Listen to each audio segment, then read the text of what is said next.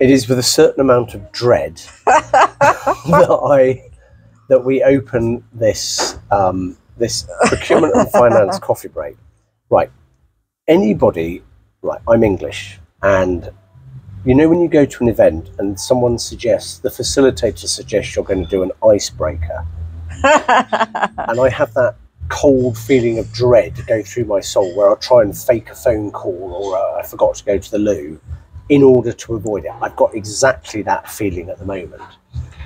Because Claire's brilliant idea is that we're going to do role play. Yes. And it's not the kind of role play Richard was hoping for. No, exactly. and just the whole thing is just now proving.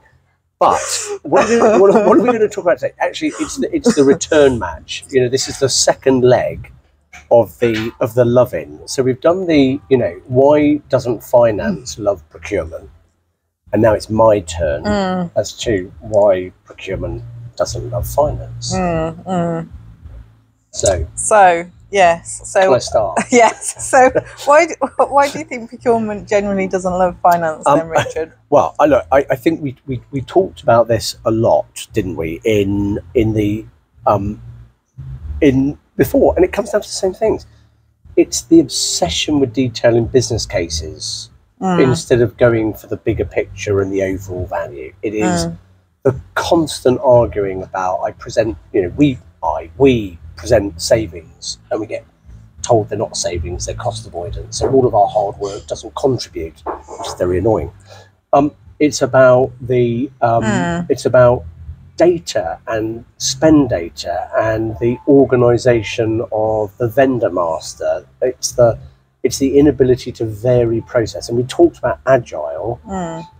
You know, the thing that sometimes as a procurement side drives me mad about finance is we're operating to a monthly schedule. You know, if we miss the approval meeting in June, we've got to wait for the approval meeting in July. It's like, come on, we've got to do this. So I suppose, you know, it's exactly the same thing we talked about before. It's those frustrations. But I acknowledge, as we agreed in the last session, respect that we each have our own jobs to do and there are boundaries, but we can probably overcome that with communication. I recognise that that's probably where we're going to be.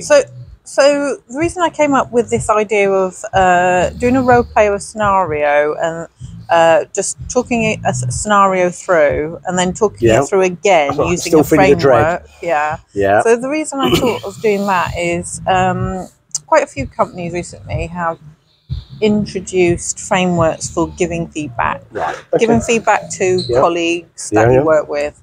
I think a feedback framework is useful because if there's a tension between a relationship, it gives you a framework to go, what are the steps I need to go through to re-establish good communication? Because sometimes when there's tension, you know, between finance and procurement or two team members, we avoid communicating because we don't like the tension. But the right thing to do for both parties is to address it and get the working relationship back on track. I accept that. I'm still not with the whole role play. But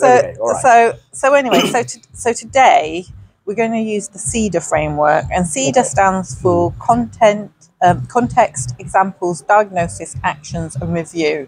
And this model was designed by a leadership and management skills consultant, Anna Wildman, in 2003. And it has since been introduced in some organisations. But the point is there are lots of frameworks like this. There are. I know you've got a McKinsey framework that you like using. The point is, it's a framework, it's a methodology to tackle difficult conversations. So, in this scenario, I am going to play a finance professional who is responsible for budgeting and forecasting at a manufacturing company. You're going to, Richard, going to be a procurement professional. I can do that. All right. And you're going to be in charge of purchasing some raw materials for the company.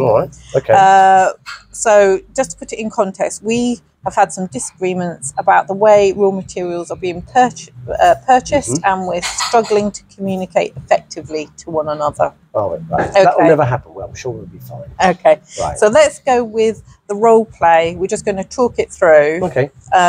Without using CEDA and see how it goes. Okay. Well, okay. Right. So, Richard. Yes. I wanted to talk to you about recent purchase of raw materials for our manufacturing process. Okay. We've had some issues with the timing of the purchase, and it's caused some delays in our production schedule. Right. Okay. There might have been a few delays, but at the end of the day, we followed the process. We got management sign off. So what's your problem? Well, I appreciate your explanation, Well, but I felt there was a lack of communication between our departments. Moving forward, I think it would be beneficial if we could have a more collaborative approach to purchasing raw materials. Well, only insofar. I mean, look, if you want it to change, then review the process, change the process, and I'll do it differently to make it easier. But, you know, what else do you want me to do?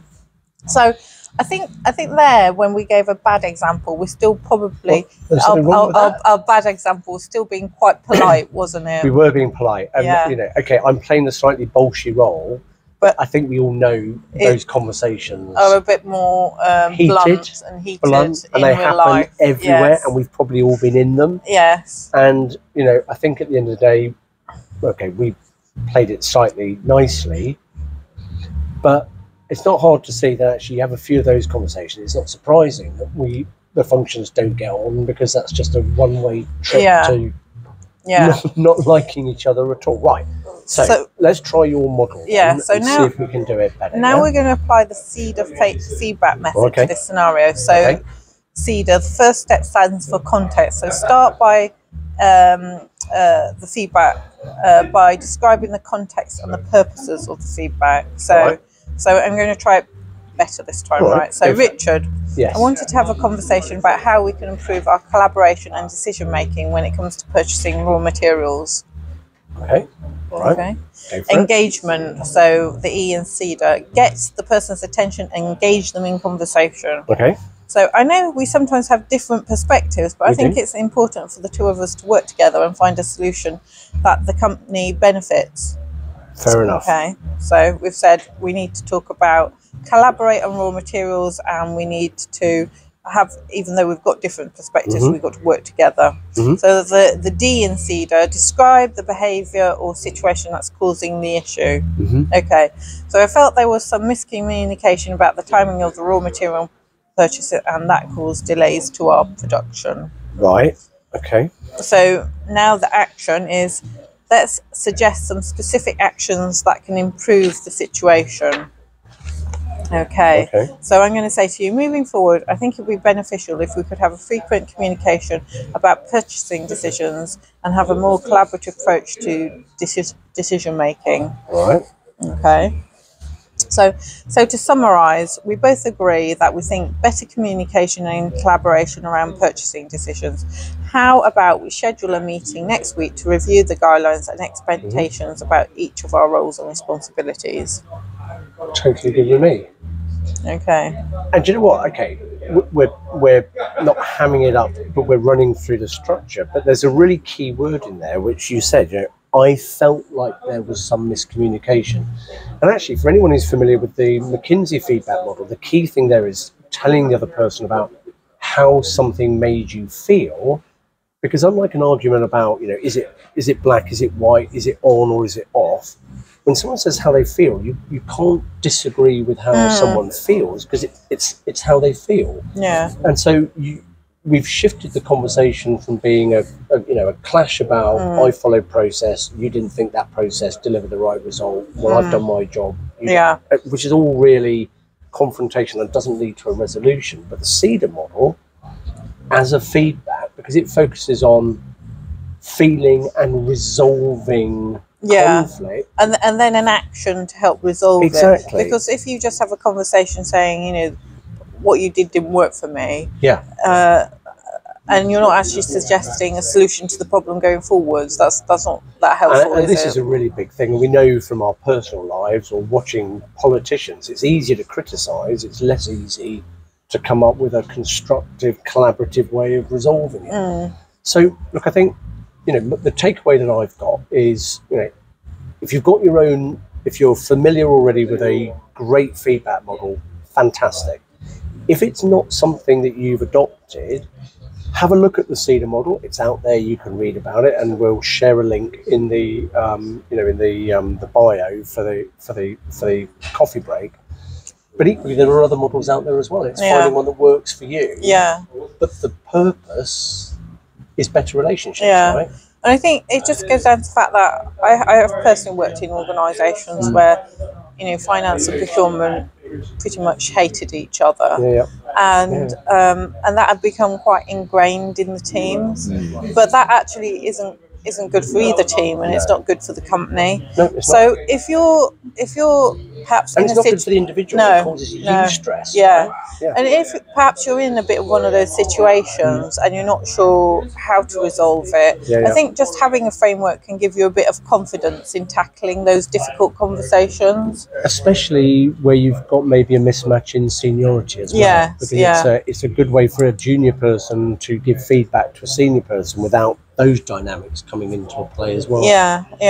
And then once you're started, you probably grow in confidence, because once one person can see the other person is trying to create good communication, develop an action plan. So it's just an idea. Let us know if you're able to use it, or share what you use instead. But either way, communication, collaboration based on personal relationship and resolution and agreeing the way forward is a good thing. I watched a podcast recently. I can't remember who it was with, but they said something that's a good point. They said 80% of any job is about working with people. Well, there we go. Right, now talking about collaboration and agreement, we're still slightly up in the air as to what we might talk about next, but if I get my way, obviously I'm going to have a collaborative discussion about how we do that. I feel it's time that we address one of those great ideas that procurement and finance sometimes have together in order to enforce discipline, which is no PO, no pay. And we'll talk a little bit about it, but maybe we'll talk about some of the things you might achieve. We'll talk about some of the pitfalls, and maybe we'll build on what we've done today to see if there might be a better way of getting your colleagues to follow just good practice in the way that you order goods and services. Should we do that? Yeah.